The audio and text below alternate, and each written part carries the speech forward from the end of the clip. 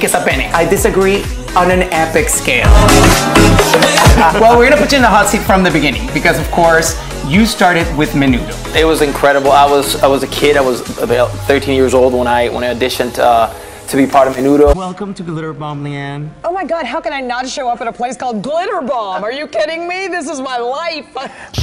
Each week we take a deep dive into the latest trends and scandals that are making headlines. I let him all the way in on our first Tinder date.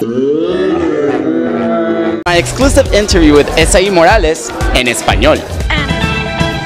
Elizabeth Peña's legacy is that she was one of the pioneers in fighting against stereotypes. She always wanted to play roles that were challenging, not just the stereotypical types. And because of that, she started an organization called Hola. Today we'll be talking with actor and former Queer Eye for the Straight Guy star, Jay Rodriguez.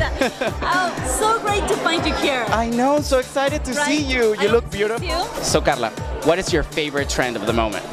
Spanglish. When you're Latino and you're born Latino, it comes with a contract. The first policy on it is drama, and we all fulfill it 100%.